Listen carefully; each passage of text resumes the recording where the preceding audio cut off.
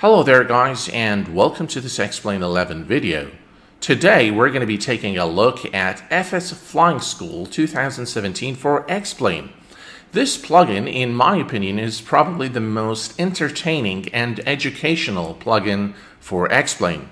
It works for both Explain 11 and Explain 10, and essentially what it is a set of instructors that will help guide you throughout the different phases of flight, starting from the startup procedure all the way to landing.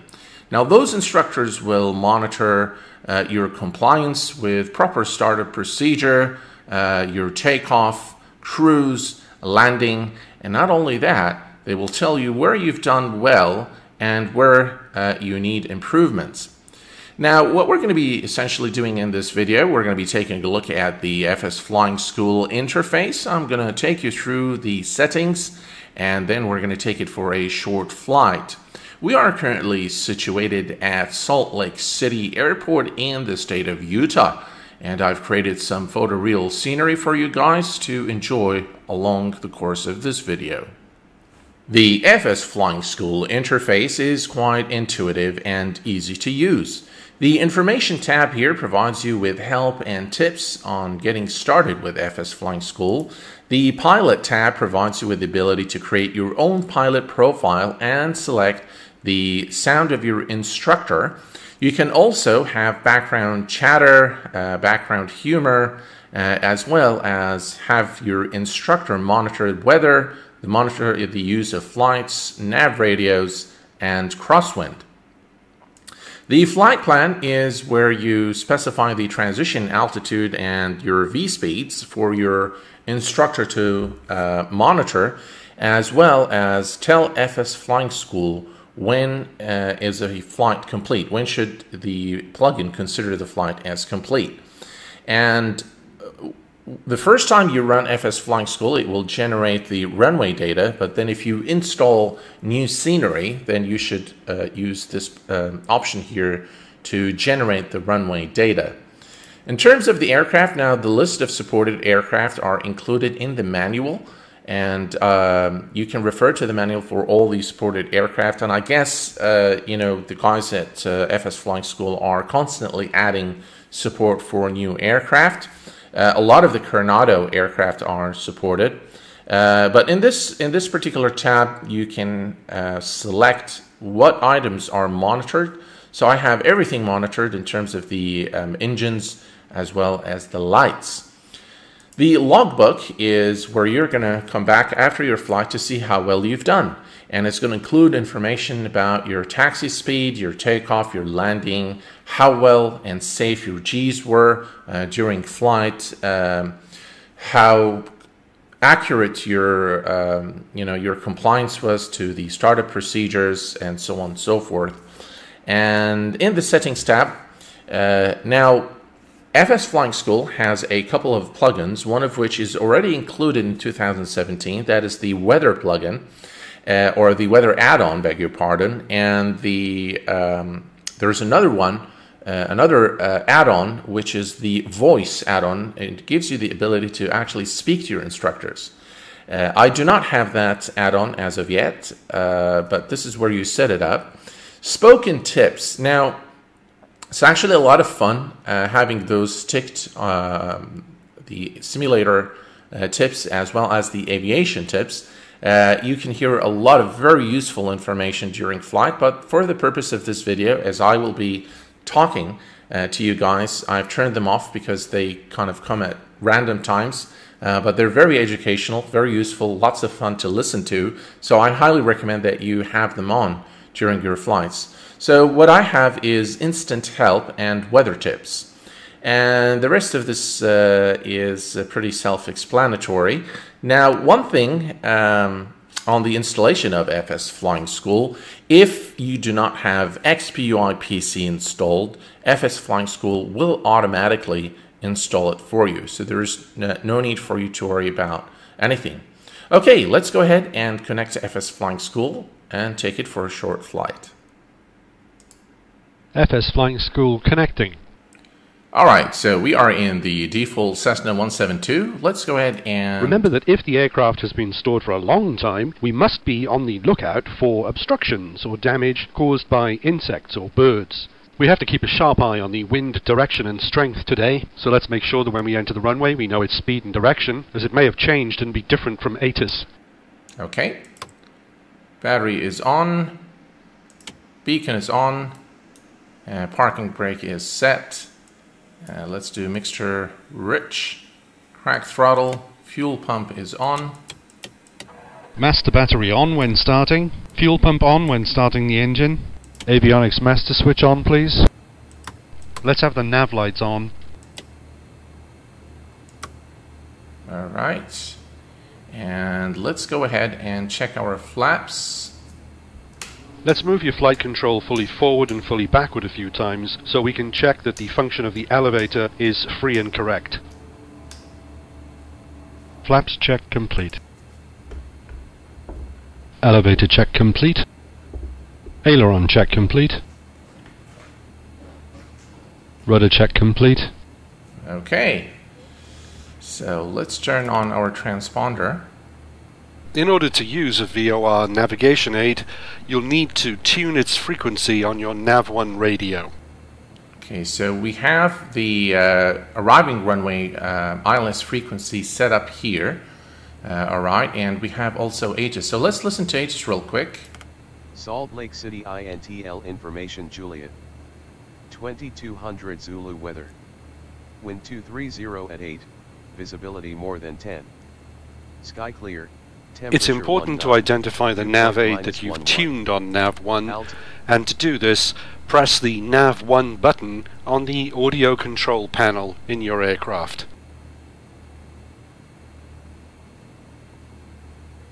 Okay, so everything is ready to go now, so let's go ahead and turn on the taxi light. And what else do we need? We don't need anything for now. Let's lean the mixture. Remember that if you don't know Morse code, you can still positively identify the nav aid that you're receiving. Okay, just compare the long dashes and short dots that you can hear with the Morse code printed on the chart for the nav aid that you're receiving.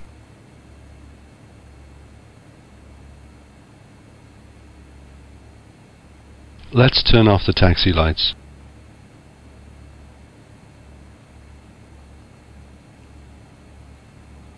Always remember that VORs don't know which way your aircraft is heading. Alright. We'll turn off the taxi light. Once you've tuned a VOR station on Nav1, you can use the Nav1 VOR indicator by turning the OBS, which is the omni-bearing selector, to either a desired radial that you want to fly from, or a course that you want to fly to the station.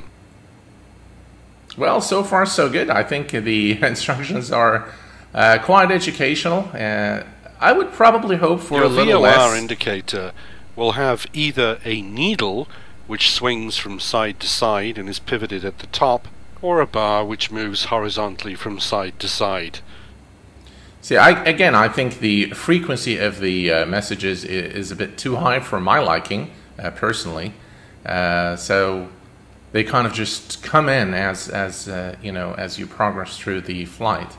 But when you're about to intercept the VOR radial you have selected, the CDI will be moving toward the center, and you'll want to be on the course you've selected when it gets there. Alright, what I'm going to do here is I'm going to set the parking brake, and let's go ahead and now turn on landing lights, strobes, mixture on rich, and the runway is a very long runway. Let's turn the landing lights off. So we don't really need... Okay, you've finished taxiing and are about to take off. Current visibility is 100 miles. The wind is 229 at 8. Watch your steering. Use the rudder to neutralize yaw. So I'm not sure what it was expecting us to do to actually come on. You can lift the nose wheel at 55 knots. Let's get going. Accelerate faster. Let's turn gently. Let's keep us straight until we're airborne. All right. Use the rudder to neutralize yaw. Let's get going. Accelerate faster. Some very strong winds here. Let's keep us straight until we're airborne. Use the rudder to neutralize yaw. We're ready to rotate. Okay, let's rotate.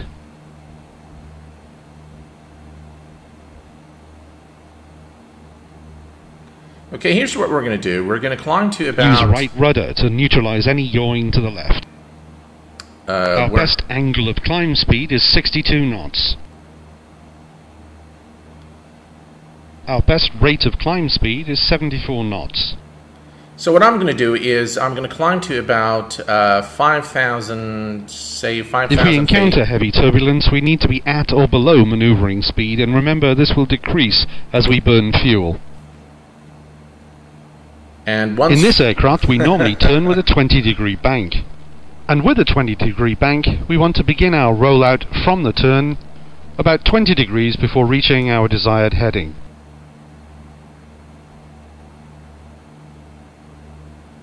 Alright, I'm going to begin a left turn now.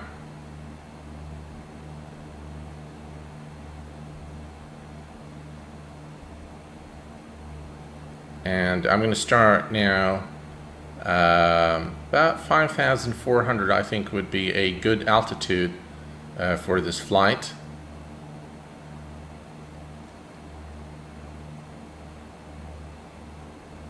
Let's look at leaning the mixture. Okay, let's lean the mixture. I don't feel so good. What was that? Okay. Alright, so what I'm going to do now is I'm going to reduce our speed a little bit. And let's... Severe thunderstorms generally occur in air masses with dew points above 21 degrees Celsius. That's 70 degrees Fahrenheit. Remember, takeoff distance increases by 1% for every 1 degree Celsius above the standard temperature for the runway being used for takeoff. Okay, we've finished taking off and are now cruising. Let's cruise between 2100 and 2700 RPM and lean the mixture to obtain maximum RPM above 3000 feet. So what I'm going to do now is we're going to keep flying at the current heading. The airport is to our left now. So what I'm going to do momentarily, as soon as we clear the land here, I'm going to make a left turn, and then we're going to tune the ILS frequency to nav1, and then we're going to intercept the... I'm very glad that you checked that the elevator was functioning freely and correctly before we took off. Whenever we use a wet grass runway, we can expect an increase in takeoff distance of around 30%. It's good to see that you checked that the ailerons were functioning freely and correctly before you took off.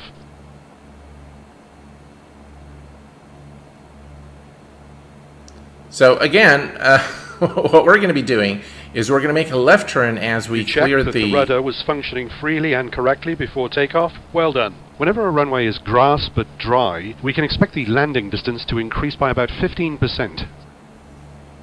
It won't allow me to speak. So what we're going to be doing is we're going to make a left turn as soon as we clear the land there, and then we're going to tune in the ILS frequency, and then we're going to land. Now, FS Flying School automatically detects which runway. What's that smell? Next time you need to make sure you perform the run-up procedure before you take off. So it will automatically detect the runway that you intend to land on based on the aircraft heading and which runway is which runway you line up with. So yeah. So we're gonna make our turn momentarily. All right, I think that's good enough. Let's go ahead and make a left turn. Okay. Now, as you can see, the airport is right to our left, and what I'm going to do is I'm going to reduce speed, and what I'm going to do here is tune We're to the left of the radial we've selected, so let's fly towards the CDI. DME distance is 2 miles. Nav1 is tuned to India, Mike, Oscar, Yankee. Let's turn the landing lights off. Okay, we're about to land. You've set the OBS to 164 degrees. Alright. Line up with the center line. You're too high. I spy with my little eye something beginning with Sierra. Okay, the CDI is centered. Get lined up with the runway. We're to the right of the radial we've selected, so let's fly towards the CDI.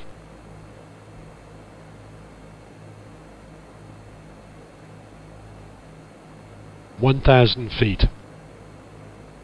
Get lined up with the runway.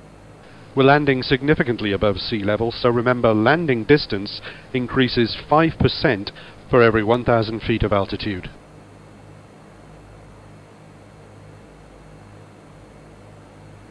Get lined up with the runway.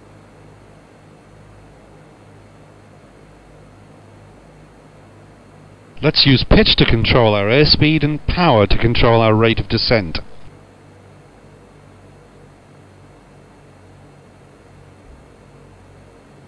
(500 feet). We're landing at runway 16 left. Elevation is 4227 feet. There's a crosswind from the right, so use rudder to point down the center line and some right bank to stop drifting sideways. 400 feet. Okay, the CDI is centered. Remember, you'll flare at about 10 to 15 feet, raising the nose about 10 degrees. 300 feet. At 10 to 15 feet, reduce power to idle and flare.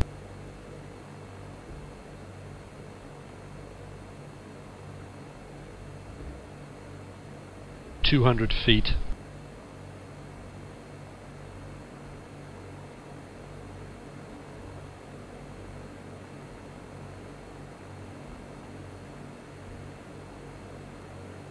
(100 feet). You're below the glide slope. Let's intersect it.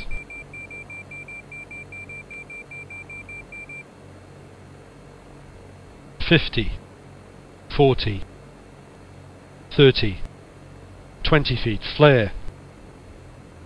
10.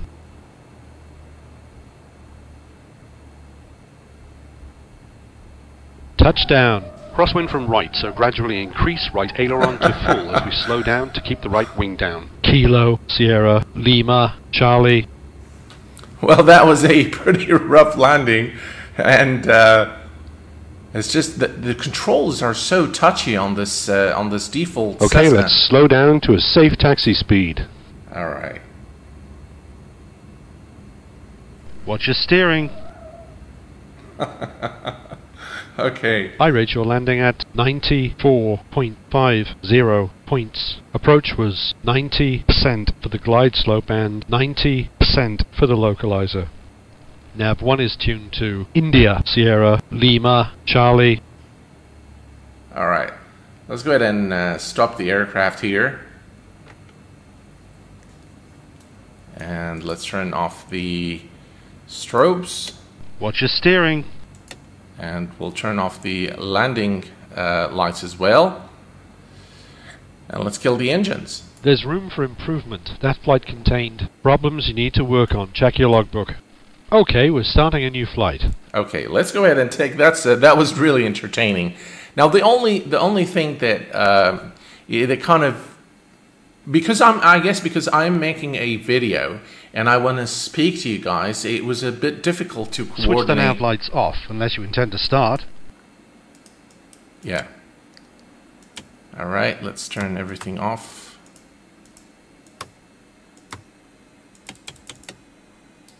Okay, so it was a bit difficult for me to coordinate what I wanted to say to you guys with the because I couldn't anticipate when the instructors were going to say something. Okay, so let's take a look at the logbook, and this is what we've got here. We've got the Q8 pilot piloting Cessna 172. This is our flight plan. This is the flight duration. Landing score 94.5, not bad. Landing was successful in the following areas. Good glide slope on ILS approach, 90%. Good alignment with runway on ILS approach, 90%. Gentle touchdown, 125 FPM. Good landing speed, not too fast, 61. Landed on the runway surface. Glide slope held until flare. Good pitch control after touchdown, good pitch at landing, heading aligned with runway, throttle was idle. Nicely handled, crosswind. And this is landing including the following problems. Poor steering after landing, stay on the center line, definite room for improvement.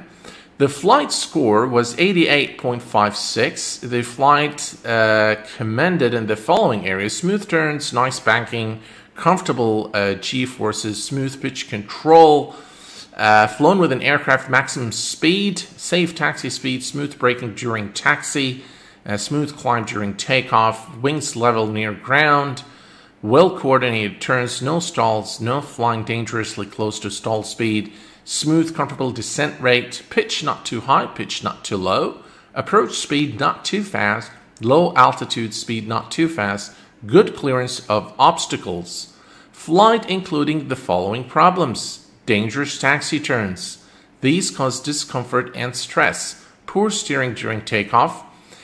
Stay in the center line of the runway. Late rotation when VR is reached takeoff. Definite room for improvement. Okay, so as you can see, it's quite extensive. The kind of things that FS Flying School monitors and reports is quite extensive, and it's quite fun to actually look at how well you've done and where you can improve. Well, guys, this brings us to the conclusion of our video today. As a closing remark on FS Flying School 2017, personally, I think it's immense fun.